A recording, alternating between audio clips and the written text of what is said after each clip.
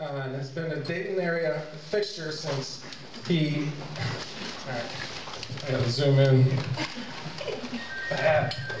Should I be losing my sight this early? I call this presentation a retro preview because it's sort of a preview of my retrospective coming up at UD starting January 29th, 2013. Which is going to go on into the first week or so of March. So basically I'm going to show you some things related to my career. This is Turn, Turn, Turn, film from 1966, which involved the luministic and kinetic art of Nicholas Schaffer, Julio Lepar, the USCO group who I worked with for many years, and the video artist Nam June Peg, who I worked with also for many years, both starting around 1965 until Peg died, I think it was about 2008. I remember. This is a film, this is a video actually, called Light Display Color, but based on Macaulay Nagti's machine, which he built in 1930. He made a film called Light Display Black, White, Gray. And this is film strips from the film Us Down by the Riverside, which was the USCO exhibition we did at the Riverside Museum in 1966. This was premiered on public television in New York. And these film strips came from the book Psychedelic Art, published in 1970. And show some of the USCO machines.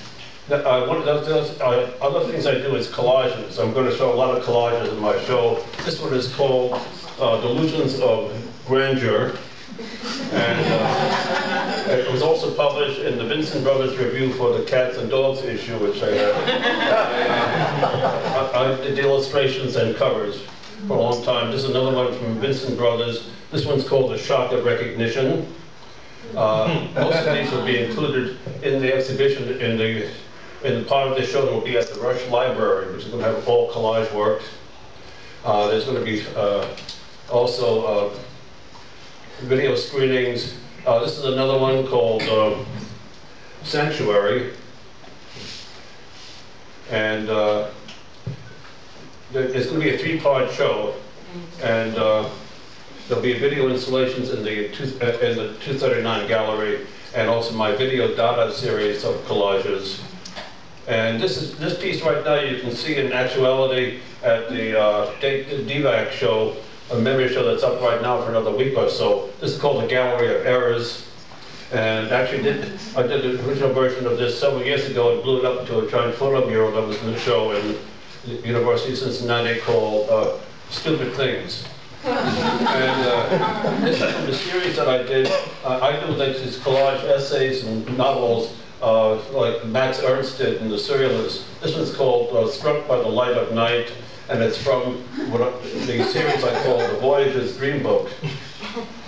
And you'll see this is another one from The Voyager's Dream Book. This is called The Bombardment of Desire. You can see there, surrealism plays a very important role in these collages, and my video work tends to be more abstract.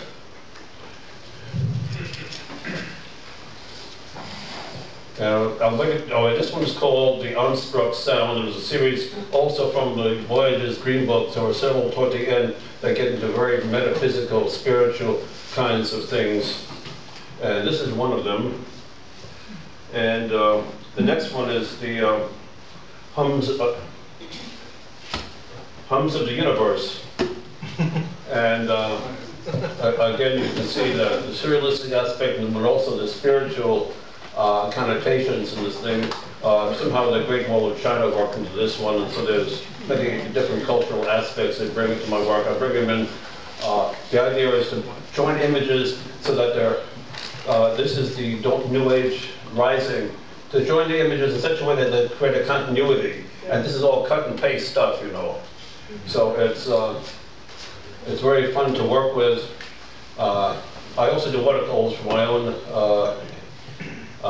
enjoyment, but the collages are a major work. This is a machine I made in 1976 when I was teaching at Wright State called a Praxilloscope, which is on a 78 turntable, and there's a mirrors, and each one is facing an image which comes from a Lisa June pattern from an oscilloscope.